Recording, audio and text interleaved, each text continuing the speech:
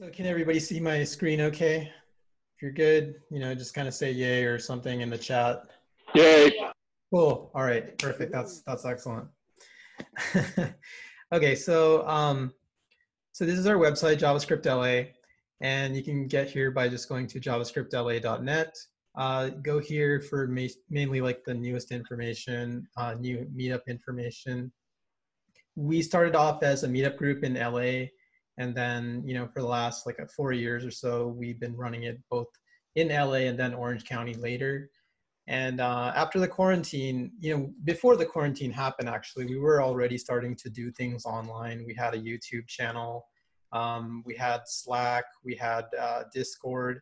And so we didn't know that a quarantine was coming, but we were kind of, thinking about being online because we know that a lot of people are interested in checking out our videos. As you can see on this YouTube channel, that's something we did consistently. And, we just posted our videos to YouTube, and then that way more people were able to see our meetup presentations even after they finished. And so you can go here if you want, and you can subscribe. There are a lot of great videos that you can watch. It's not just meetup videos. From time to time, I will record videos as well. And so like I made a playlist called Intro to React, which you can check out if you're interested. It has, 4 basic intro parts as well as 12 movie project parts. So you can learn how to build a basic movie search project with React. And I think that's a pretty cool project if you're in React newbie. We also have these other playlists, some of our best React presentations. You can go back and watch them. ES6, I know a lot of people ask about ES6 and how to use it compared to ES5, so you can check out these videos. We also have some how to do stuff. And so, for some of the speakers too here that are going to be presenting, if you do want to collaborate or send us a video, we'd be happy to like put it up on our channel, help you get some more exposure. And then same thing, if you're a newbie or anybody trying to learn, tell us what you want to learn and we'll help you, do things more than just JavaScript. You can also learn full stack engineering. That's kind of like a new thing that we're doing. So make sure you follow us on the YouTube channel. And then I think a lot of people came here from Instagram. So I'll just point that out as well. Instagram seems to be pretty popular for us. You can just go to instagram.com/JavaScriptNinja. And that should show you kind of like the latest talks and latest meetup stuff pretty much in a simple photo. I like Instagram for that reason because it's just really easy to look at real quick and get a sense of what's coming up. So these are my favorite things. A lot of people like Slack and Discord, so I do recommend going there and checking that out as well if you're a person who likes to chat. And I'll just bring that up really quickly too. So JavaScript Ninja, you can come on our team channel and just basically, chat with a lot of people, ask questions. I think we have a lot of React questions and React Native questions, so feel free to go in here and ask. And then, like I said, we do have Slack, and so I'll bring that up as well. So this is the Slack channel, and it looks like we have somebody messaged me. Oh, Talia messaged me. So I'll message you back, Talia, pretty soon. But yeah, feel free to join this chat channels. You can chat on there if you want for tonight, but I do recommend you use the actual chat for the Zoom meeting because that is something I'm going to be paying more attention to anyway. All right, so hope that made sense. If you have any questions, let me know, and I'd be happy to help you out on any social medium. You can contact me. And then, if you want to check out any slides, you can also go to the Meetup slides that I have here. It's under, about Speak For Us and then Meetup slides. And I'm going to be referencing my slide tonight from slides.com, just JavaScript LA, and I'll be talking about Intro to Yarn. So with that, I'm going to return back to the main area, and we'll just kind of continue to check out everybody coming in. Okay, while we are waiting for everybody, one more time, does anybody else want to make any quick announcements? I know some people are here from, especially the speakers. This is your chance to kind of jump in and just talk about yourself. So be sure to do that real quick. Sure, I'll jump in. My name is David. I'm a React developer, and I just like to meet more people who are into React, and I want to get like a study club going. So yeah, I've been talking to Vijay, and like I think it'd be cool to get like a regular group of people who can regularly talk about React. I am Steven. I am primarily a backend developer. I dabble just a little bit in the front end of JavaScript and stuff, so I may not know as much as everybody else here. I don't do large projects. I am more of what you'd call an API ninja, but I do enjoy JavaScript, and any project that comes along that we can take advantage of that, I do like to play around with it. I can go. I'm Talia. I'm a dev advocate at Split. And I actually just moved back to LA, so I'm looking to get connected with the developer community here. So that's why I joined this group. So thanks for having me. Hi, I'm Dave. I work at Beachbody as a lead engineer. I'm a front-end engineer there, but I'm actually a full-stack guy. Ruby on Rails background. I've done some work in PHP, a little bit in Java. Right now I'm playing with Flutter and Dart, so that's what I'm going to talk about tonight. My name's Robbie. I'm mostly a backend developer. I do maybe 15% front end, mostly in Angular these days, sometimes React. And I really like these JavaScript meetups because I'm not a full-time front end developer.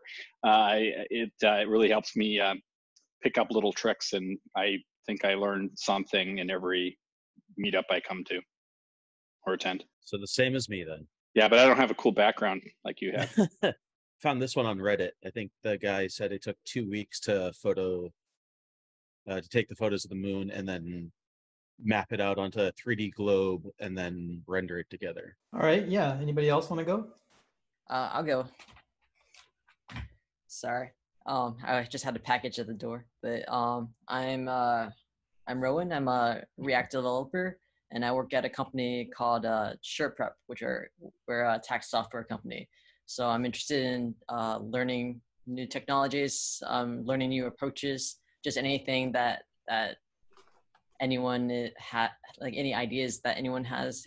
It's always interesting to hear, and you can learn a lot from a lot of different people. So I'm excited to be here. It's been a while, Vijay. Hey. Haven't had a chance to network in quite some time. My name's TJ. I'm actually the program manager at Learning Fuse.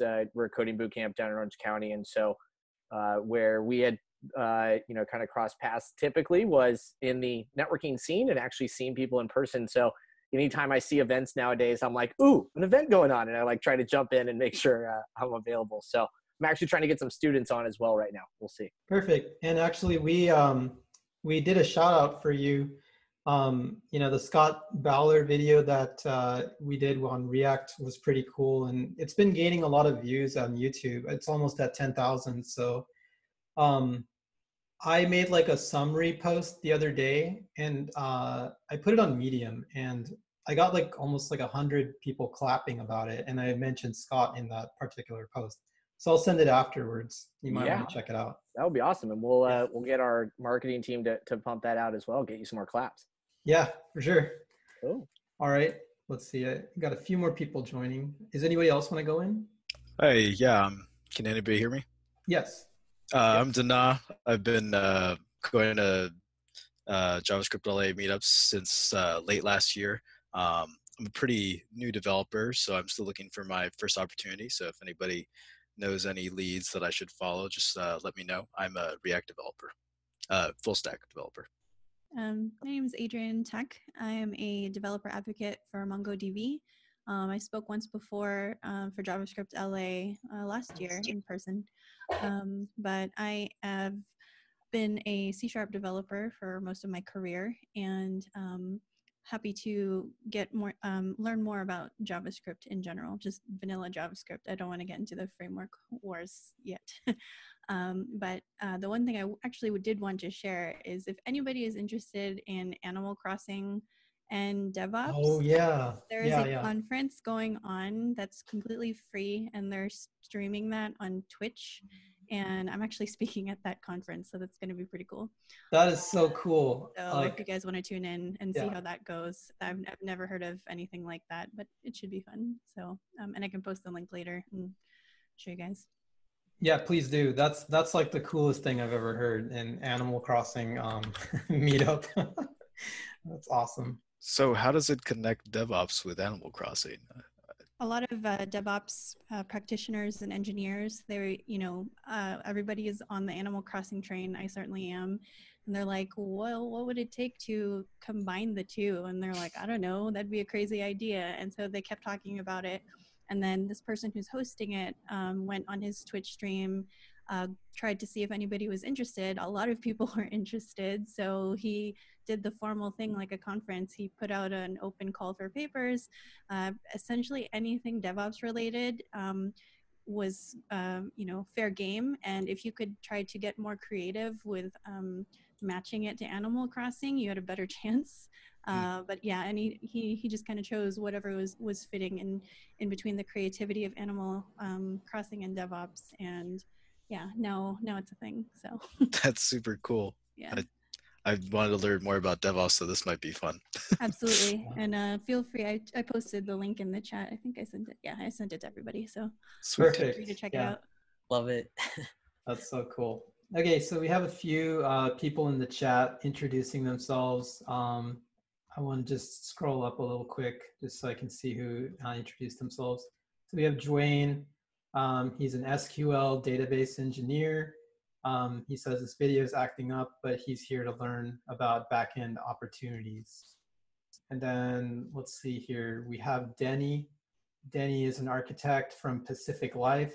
He's interested in learning about design systems with React. Then let's see here. We also have hopefully I'm not saying your name wrong, Vyacheslav Bikhmutov. I am Slava, CTO of Tulu.la. We build IT with React and GraphQL. Oh, very cool. And then we have Steve Ham, and he's from Colorado. So thanks for joining us from Colorado. That's awesome. But he found the group on meetup.com and just wanted to learn about JS. And he's also a PHP developer, and he has some experience with Vue and Node. So very cool. All right, so it looks like we got sort of introductions out of the way. If anybody else does want to like make a shout out or some kind of introduction, you can do so in the chat as you see here. But we are going to go ahead and get started with the meetups now. So let's then go with Rowan using TypeScript on a greenfield project. Everybody hands, round of applause, please. There we go. Can everyone see my screen? Yeah, I can Yes, see you it. can. Cool. Hopefully it's the presentation, not the other 5,000 things I have open. And by the way, before you start, I'm going to mute everybody just for personal etiquette, right? When somebody's speaking, don't speak while they're speaking. Just keep your mic on mute and then use the chat channel to ask questions. When the speaker is finished presenting, then you can actually go ahead and make a, you can turn on your mic. All right, cool. TypeScript and React, and basically my experiences with TypeScript and React together. I guess first of all, just in case anyone doesn't know what TypeScript is basically a superset of JavaScript that adds optional static typing to JavaScript, which just means that TypeScript is like, it extends JavaScript and it basically makes typing static. So as everyone may or may not know, in JavaScript, when you declare a variable, it's dynamically typed, which means it could be a number, it could be a string, it could be an object. And basically what TypeScript does for that is that you can constrain it to something. So if you say this random string has to be a string, in the future, if you wouldn't possibly be able to reassign that to a number, like if you're using R, not const, sorry, just habits. But you can also do really cool stuff like typing in the parameters of functions. So you can say, hey, this add function can only take in 2 numbers. And so if anyone accidentally put in a string, it would throw an error. So I first got into TypeScript around September of last year.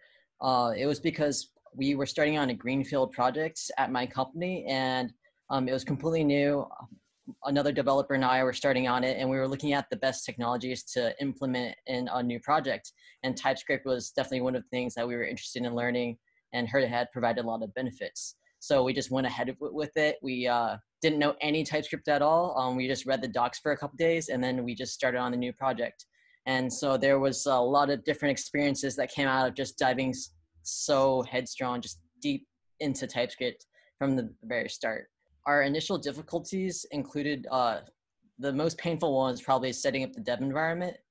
Webpack integrating TypeScript with ESLint, Jest, Babel, and tsconfig. Just our tsconfig on the right, just looking through all the documentations for that.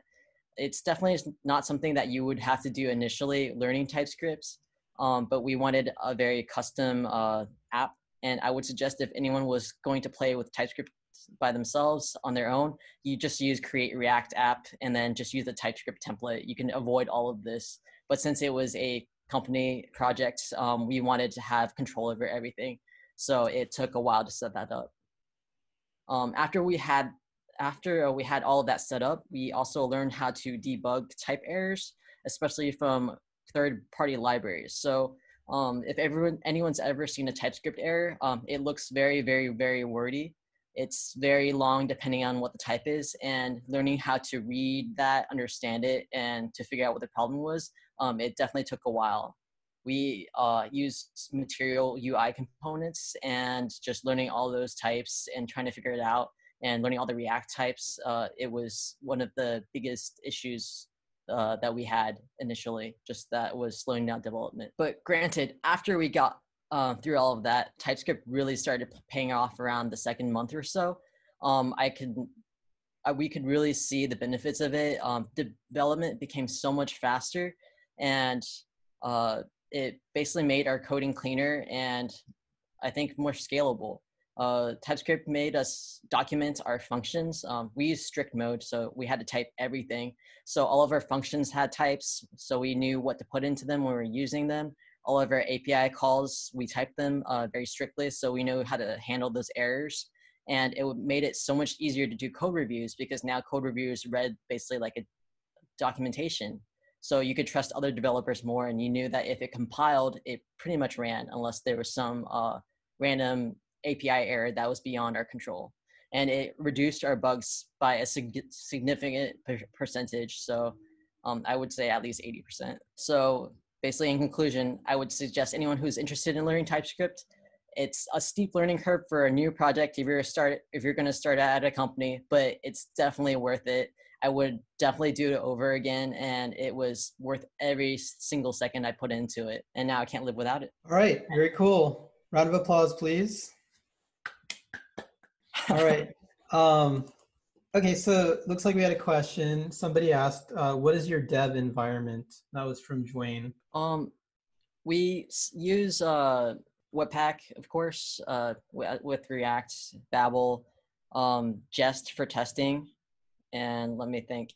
Yeah, I think that's basically it. So we had a bunch of issues with, we had to learn how Babel compiles TypeScript to JavaScript and how that would work with the TypeScript compiler and to make sure that it didn't conflict with each other, or it didn't check more than once. So we really wanted to optimize the how, you know, the hot reloading and all of that stuff, just a bunch of things meshing in between each other. And then the ESLint was a little difficult because there's also TypeScript checking and ESLint checking. So we ended up using TypeScript ESLint, and yeah, there was issues with that too that we had to debug. But once it works so well. And let's see, what else was there? Also, absolute paths. We needed to have we needed import absolute paths, and then we had to have different versions of it in the Webpack and the tsconfig. So yeah, just a bunch of little things. All right, very cool. There's a couple more questions. Feel free to answer them in the chat. I'm going to go on to the next presenter. So the next presenter is David Lai, and he's going to be talking about React hooks. Hi, everybody. My name is David. I'm a React Native / GraphQL developer. So my talk is on, it said React hooks, and kind of more specifically, some of the pain I went through trying to implement a debounce hook, or debounce search hook. You guys see my screen? Yes. Okay. So if you guys want the code to this talk, you can go here. I'll paste it into the chat. It's very simple. I would say just open up the libs folder, and then you can kind of follow along here. for the most part. So what I have is, so I just have a simple, like, let's say we're implementing a search, right? I'm going to open up the console. I have some like logging statements on the fake API calls, and you can kind of notice like right now I'm starting off with a, so this is what the app, what the simple app does. It's like you can, it's a type as you search. So I can, in a log, it'll just log the API calls. So this is starting off with just using a simple use state. Of course, you know, you don't want to hit the API like every time that someone hits a key, right? So let's say someone's typing like, you know, Targaryen, you don't want to like hit the API a dozen times. So that's kind of the idea of debouncing it. But one of the problems I hit while debouncing it was I first tried it just using a simple like adding low dash debounce, and it did not work exactly like I expected to.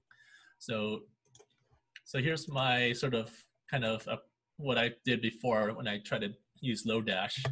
So I used the debounce from low dash to just wrap the function that debounced the API call. So what the problem I had here was, you know, when I used the, maybe I should rewind. Do you need me to explain some of the basic hook building blocks? Just go as you are. You're fine. Okay. Yeah. Okay, just a quick, so use state, you know, basically as it is, it kind of stores state, and then use effect works like an observer. So if you want to do things that just observes value, those are kind of the two main building blocks, and then I'll introduce useRef later.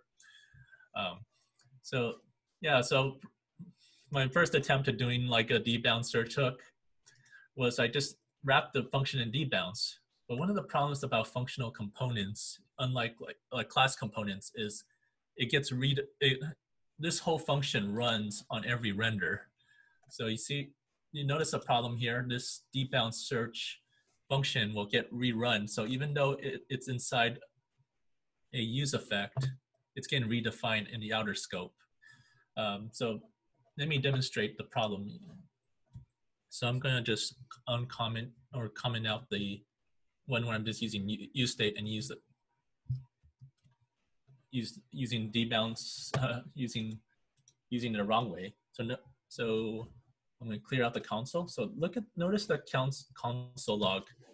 The debounce function works, but it's actually getting called multiple times because the debounce function is getting redefined at every render.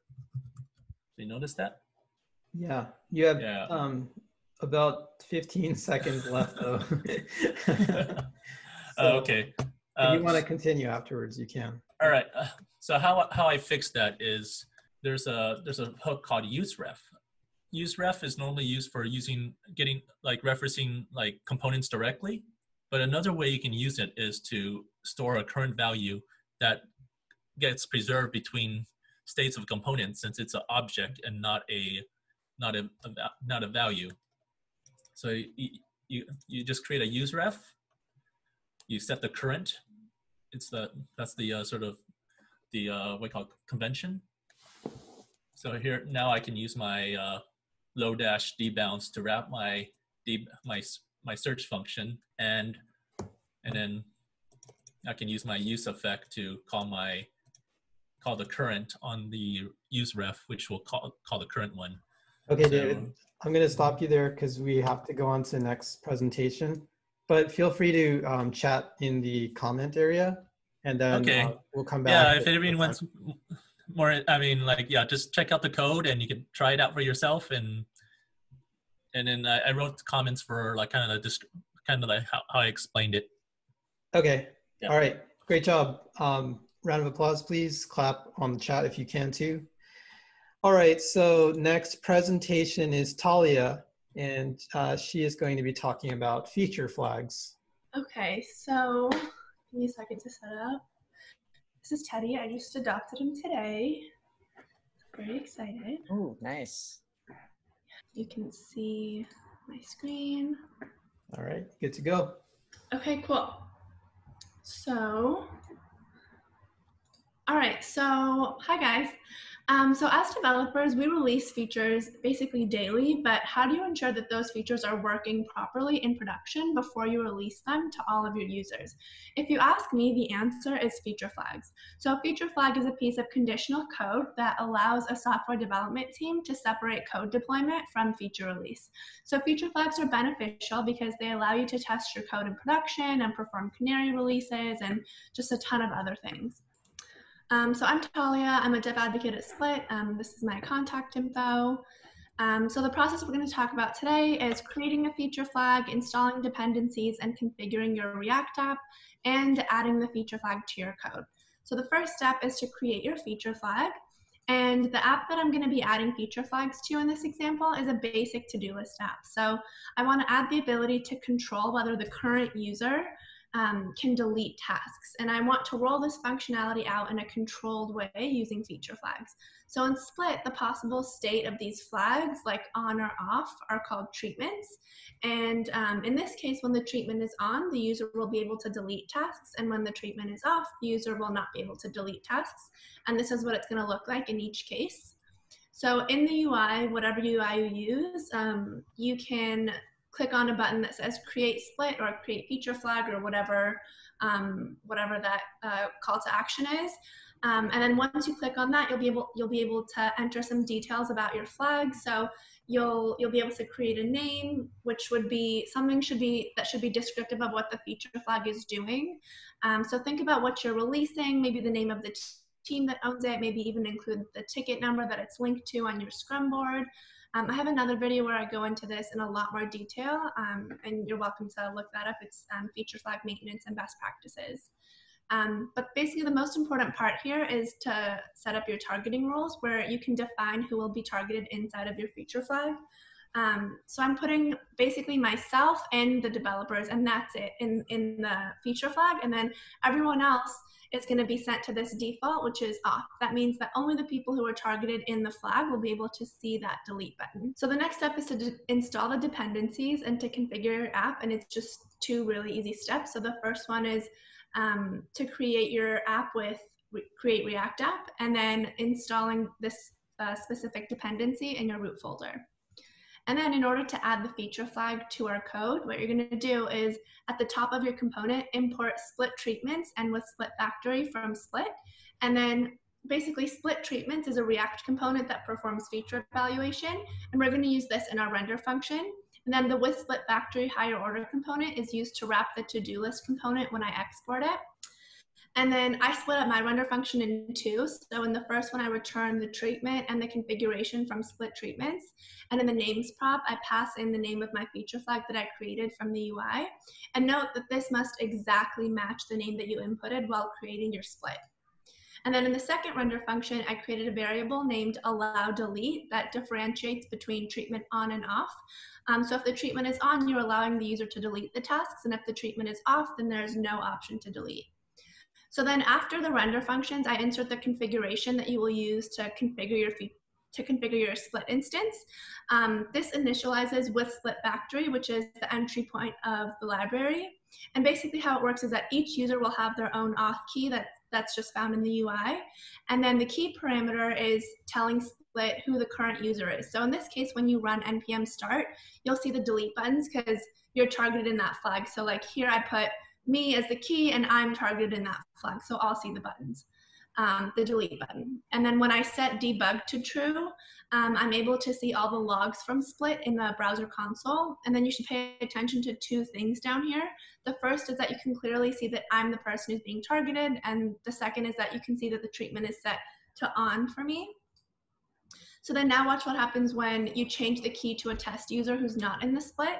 The delete buttons just disappear, and that's because those users are not targeted. So, and then also notice in the console logs that the treatment is off, and I'm now getting the default behavior because I'm logged in as someone who's not targeted, which is this test user. So that's all in my to-do list higher order component. And then in my to-do items component, I have a function called create tasks that gets called in my render function and conditionally renders the delete button if the allow delete variable is set to true. So ta-da, that's it. You've implemented a feature flag with React. So in the future, I could use this feature flag to deploy all of my changes in a controlled fashion, and I could also deploy to production while keeping the flag off, and then testing the feature in production. And yeah, that's it. So again, my name's Talia. I'm on Twitter. You can email me if you have questions or tweet me. Yeah, thanks guys. All right, thank you, Talia. All right, round of applause or clap in the chat. Okay, so next up we have Steven Yager. So we're gonna give this a shot. Unlike everybody else, I am a PHP dev, and I'm lazy. And I actually hate repeating code, and I actually prefer to recycle as much as possible. So a little bit about me: I am a PHP programmer. I consider myself an API ninja. I do dabble in front end. I don't have a website, but I do own 2 servers, but you can't hear them. I play D&D weekly, and this is my first time doing any sort of talk, so please be gentle with me. So I've built some code that I basically use as a recyclable set of APIs that I can set up really quickly to basically interact with any API out there. So I have a common folder which basically contains a handful of curl calls that I do generally, that I don't have to continuously reset up curl every single time.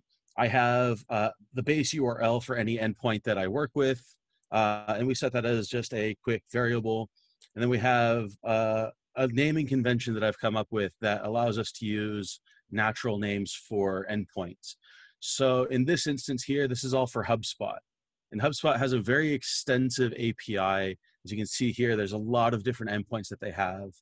We also have some variables within these URLs that we need to actually replace items with. All this is getting set up to do is allow us to use function calls through the magic of PHP using calling in the method here.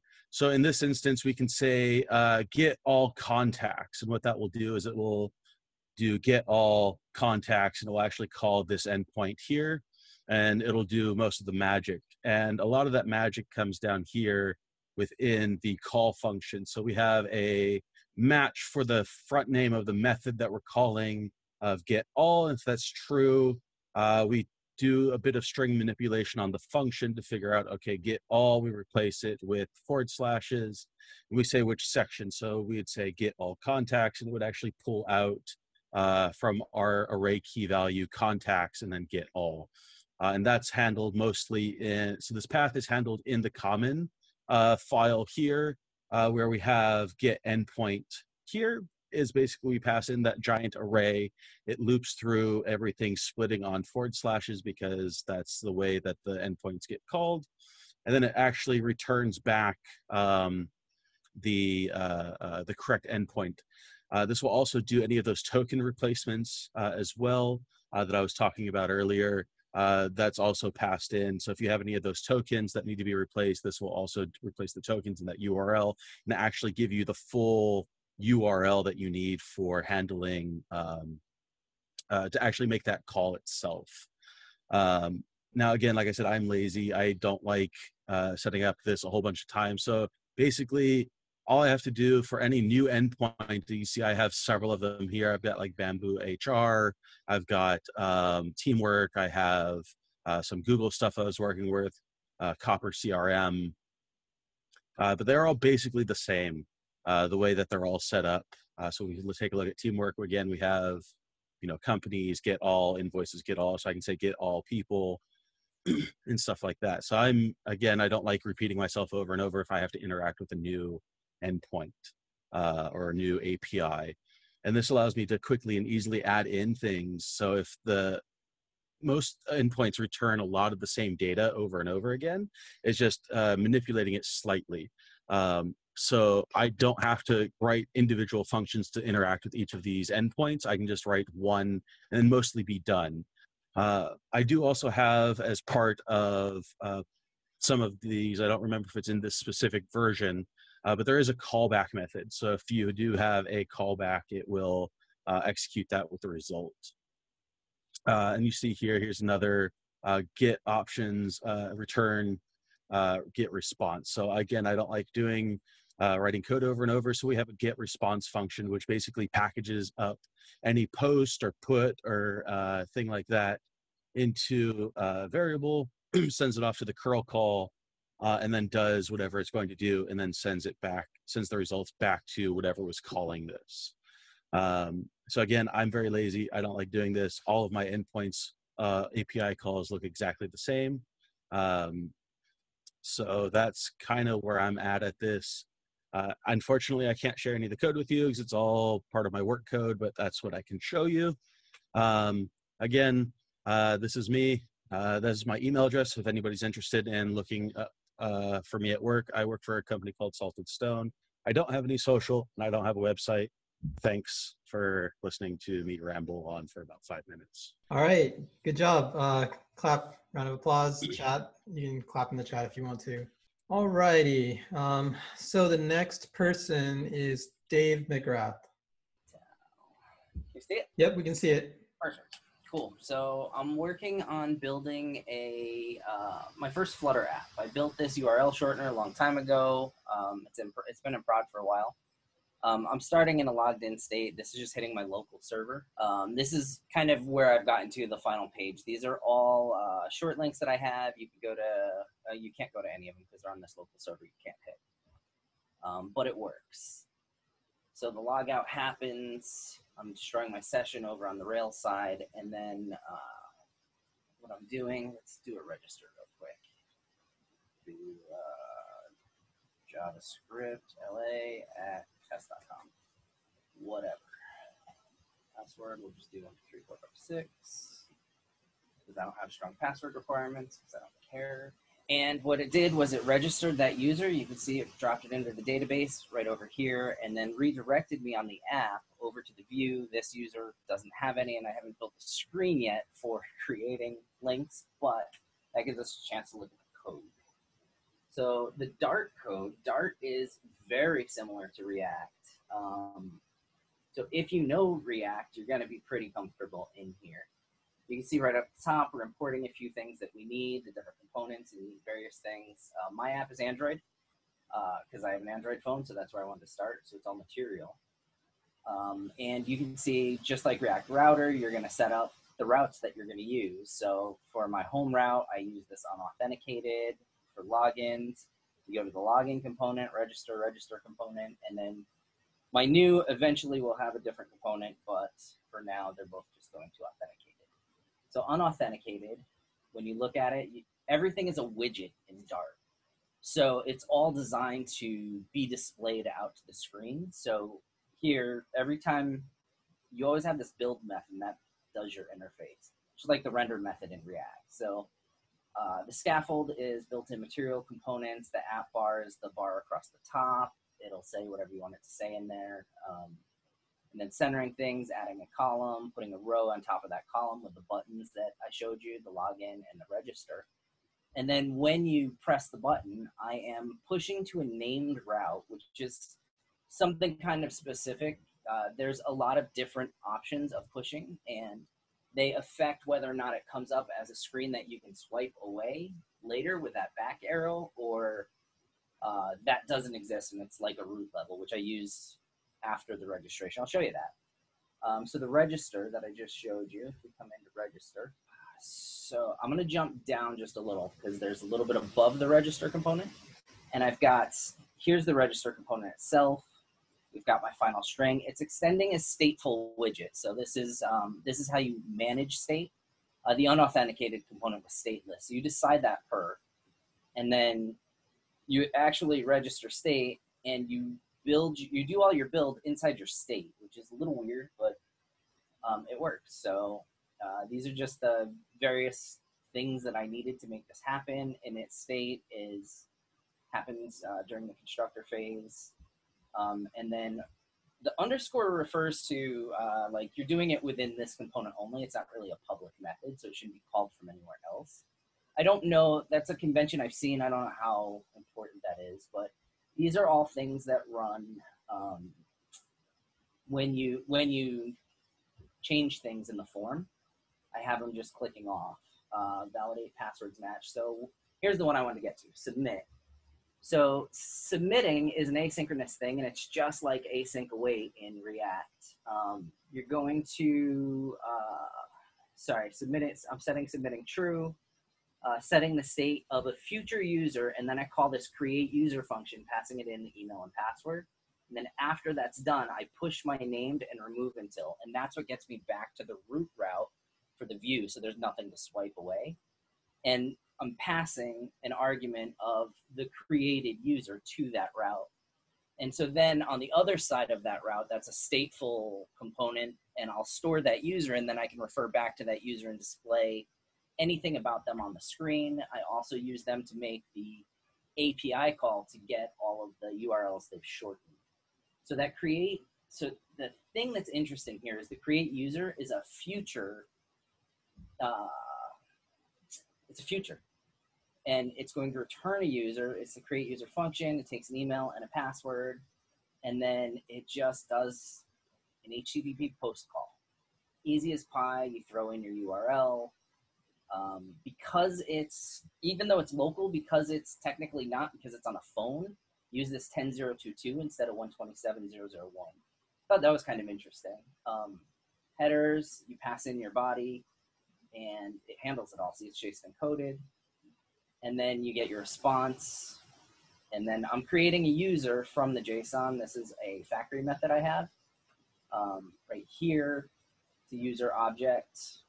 And it just has the things that my API creates on it. And then the decoded response, you decode. If there's errors, you can add errors, and then those get handled down in the actual display down here. To display it, you have a future builder. If the snapshot has data, you return the text with the email that was created. This doesn't really get displayed because I immediately move over to the other component. Hey But Dave, you're pretty much like at 5. Okay. So that's what I have to share. Okay. That was everything anyway. So. Okay. Yeah. Thanks. All right, cool. Yeah, if you want to keep going later, you can if we have time. Although you can also just like talk about it in the chat and then. Yeah, if anybody's interested, go ahead and hit me up on the Discord. I actually have to fall off pretty soon because I have to put my kid to bed. For sure. All right, round of applause, please. All right, so next we have Jose Reyes, and he's going to be talking about creating a Postman test script. Hi, I didn't introduce myself earlier, but I'm Jose. I used to work at Bird, and now I'm at a small little startup company called GrandPad. I've been around since 2014, really small company. And I'm just gonna, it's gonna be short and sweet. Just gonna present some testing in Postman. And give me one second. Okay, so at Bird, we use a lot of Postman to write our backend tests and just create scripts. And so I got this URL from some random factorial website. And so what we're doing here is basically, and our prescripts, we're pretty much doing a quick request. And then we're storing that information that we're getting back into a variable of factorial. And here we're basically just storing this number 6. So when we do make a body, when we go into our body and we send that request over, we're sending in the number 6. And so once that goes through, right, then this test is actually executed after we do our send. And so on here, we're pretty much going through the statement. If it's a 200, then we're grabbing the data that we get back from our response. And then Postman has built-in functions that you can create your own little test with. And so in this one, for the first Postman, we're expecting our JSON data to have a property of answer, which it does. And so that goes through. And then on the following line, we're grabbing our variable that we set in our prescript, and we're setting it as number. And so now, once we kind of iterate through our data and we're verifying that we're actually getting this 720 as our factorial, we'll double check with Postman, and then we'll do a quick PM expect that our answer is equal to our current factorial. And so then, for example, if you were doing backend testing and you wanted to verify not just your key, but also your value, then you would pretty much store in your value or your answer from earlier, and then you would also store the number that you're using to that you're using as a factorial. And then you would verify that through Postman's already built-in function. So we're basically expecting our answer, our property of answer, to equal our 720 from our factorial. And so pretty short and sweet. And so that's basically kind of what we did at Bird, just did all of our backend testing through Postman. Since Postman, you're actually able to link this up through Jenkins or any type of pipeline and kind of run cron jobs based on whatever certain amount of time you set. And so for this one, if you were just like basically, I guess if you're working on a project and you want to test your backend, but you don't want to do it all the time, then you can always use the built-in runner that comes with Postman, and then you can run your collection when at whatever given time that you set to run your collection at. And so that's pretty much what I was presenting. It was very short and sweet, and it was basically just how you can use Postman and for testing your backend and just verifying your objects, properties, and keys. And that's it for me, guys. Thank you. All right, very good. Another round of applause, please, in the chat. All right, so then next is Adrienne Tacke on Mongo DB Stitch. Hello, everyone. Let me just share my screen here. All right, can everybody see MongoDB Atlas right now? Yes. Awesome. Okay, so who here has heard of MongoDB Stitch? Either show a thumbs up or use the reaction, shake your head no. Nothing? Cool. Awesome. That's why I picked this. So MongoDB Stitch is essentially MongoDB's serverless platform. And what we really try to want to show devs is that if you really just don't care about servers or infrastructure and you just need to get an API running, or you just need to do an authentication flow, or maybe you need functions or triggers for something on your back end, this is a pretty nice platform and suite of tools for you to do so.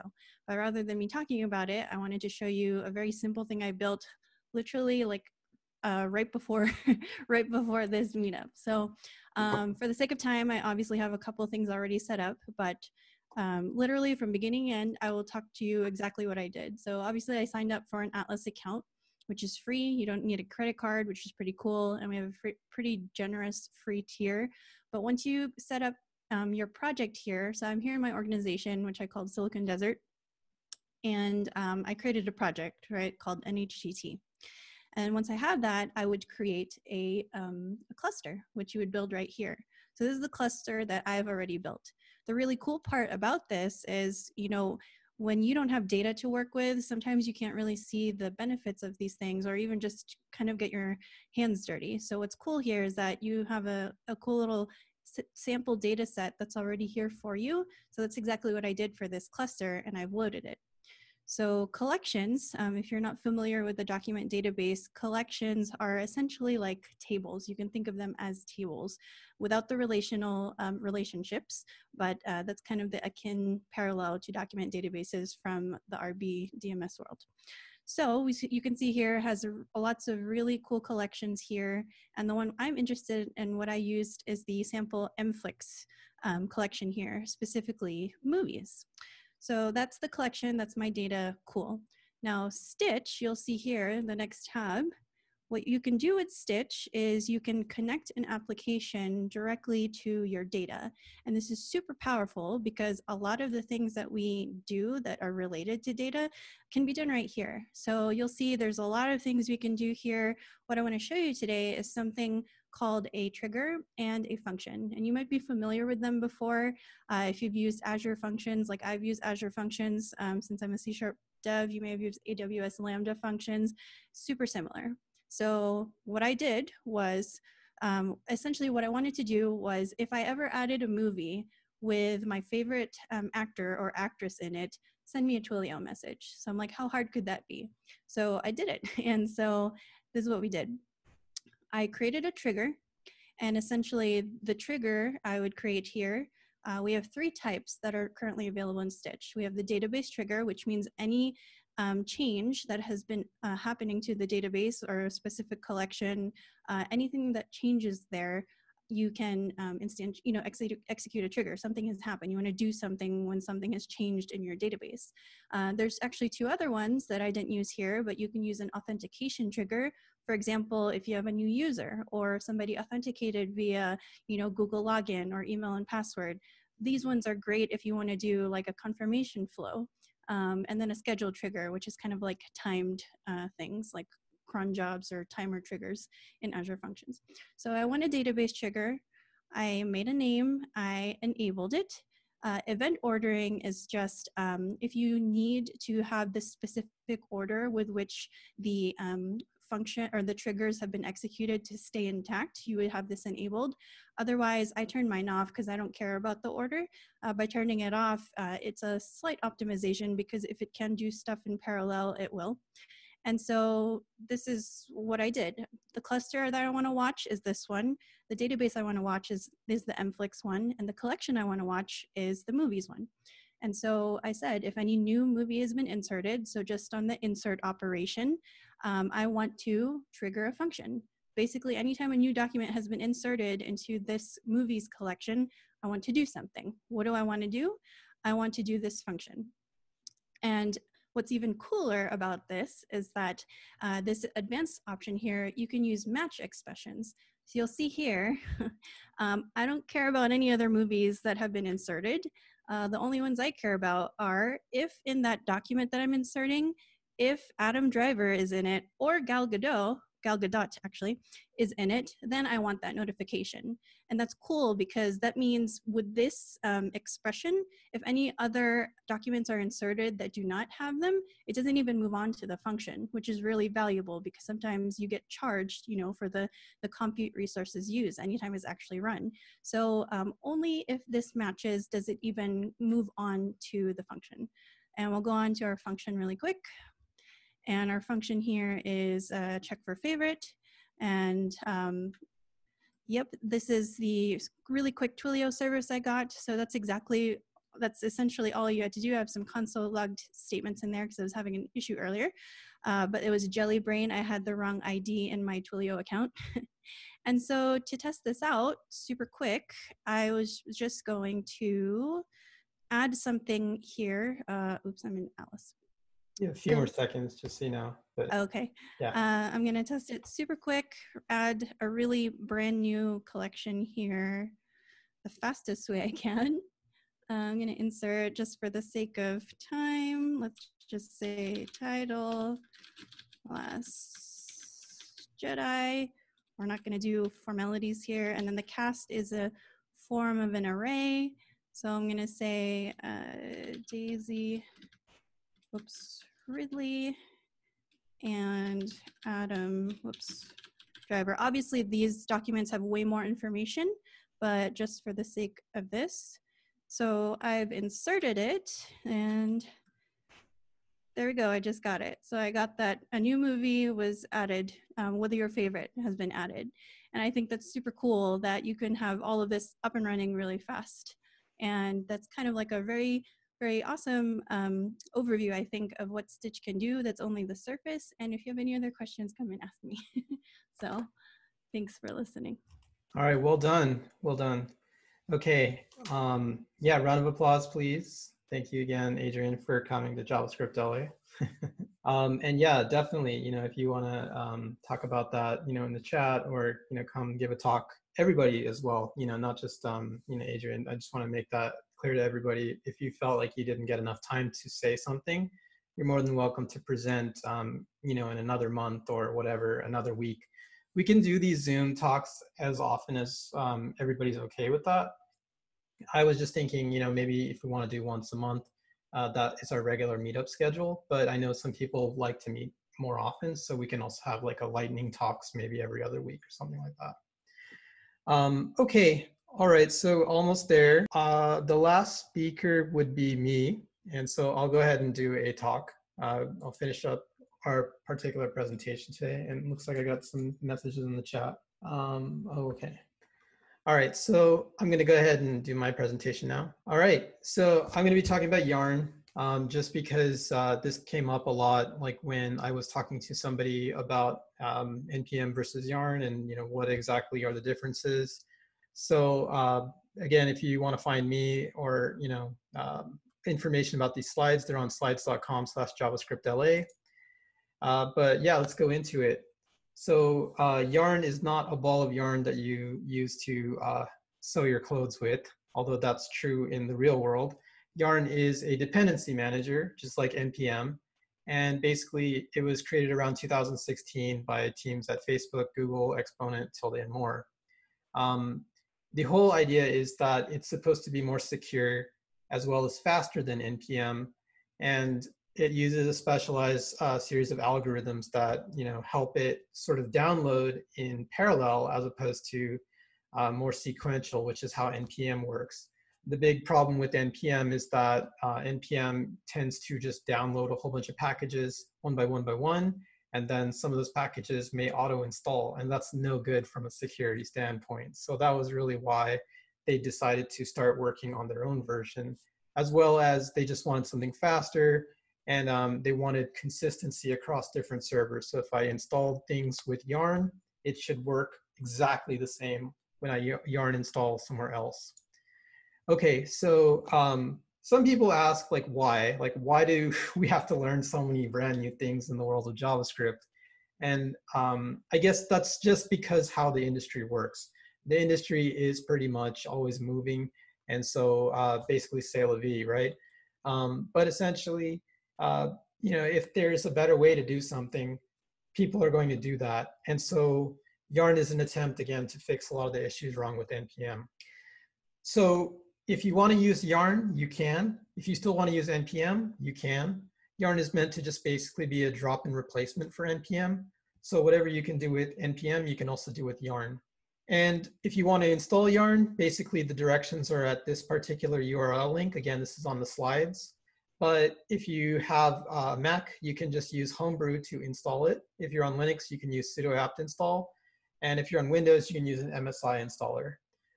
All right, so I'm going to jump out of this presentation real quick and just show you kind of like how Yarn works. So I'm just going to use my command line, this fancy purple one. If I type yarn-v, I can see that this is the current version that I'm running, 1.22.4. Then I have some boilerplate code here. I'll just copy it and then move this to the side a little bit. And before I press enter, I'll just tell you what it's doing.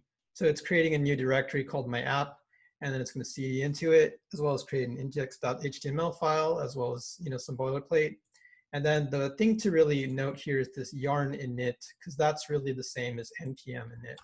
So if I type yarn init and then -y, that's the same as npm init -y, except all the defaults.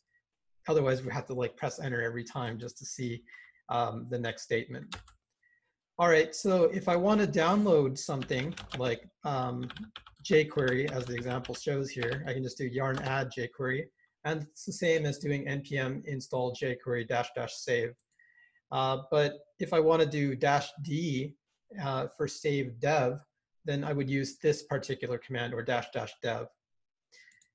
Next, Yarn has this special thing called yarn y, and it will just kind of tell you why you installed a particular package that might be useful for going back in history and just kind of seeing like, okay, why did we install it? It's just because it was specified in dependencies. So if the boss is like, I don't want jQuery, we can just use ES6, then it's really easy to remove jQuery. And the thing to kind of focus on here is that it's super fast, right? Like compare this to NPM. NPM takes a long time to download a lot of packages, but like everything I've been doing has just been pretty quick. So that's really one selling point for Yarn. Another thing is like, let's say I don't really know what the latest version of a package might be. Let's say I download, gulp at 3, and later somebody tells me, hey, there's gulp 4, you should use that. It's really easy to just do yarn upgrade and then --latest gulp, and then it'll go and download the latest version of gulp. And what you can see here is you get this we get this new package JSON. That's what's actually happening behind the hood. Yarn is managing your package JSON and then updating your dependencies for you, as well as a yarn lock file. So you don't have to mess with that, or the npm lock. In fact, don't use the npm lock, use the yarn lock. And then there's yarn list, which lists all of your dependencies.